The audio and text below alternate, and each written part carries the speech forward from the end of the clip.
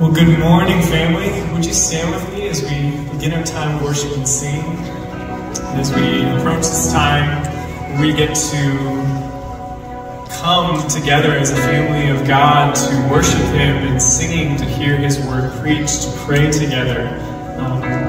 There may be some times where we're not sure what certain times of the service are for, and as we raise our voices and sing, it is the desire that our whole heart would be the Lord's. And our heart is comprised of three parts. It's comprised of our mind. And as we hear the words that we are singing, the truth that we are proclaiming of who God is, that we would be meditating on that. And that would invoke our emotions, the joy that we can experience of being together, a fellowship, of hearing the truth of what God has done for us.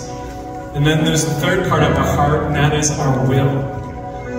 And that, Lord willing, as we are reflecting on these words, and that is stirring in our hearts, that would change our wills and our desire to serve and to live lives that glorify and honor Christ, not just here in this place, but as we go forth from this place. And so it is our prayer that as we worship together as a body of Christ, that our whole heart would be engaged in this time as we get to gather, and that it would change our lives as we go forth from this place. So let's begin our time of worship and singing this morning.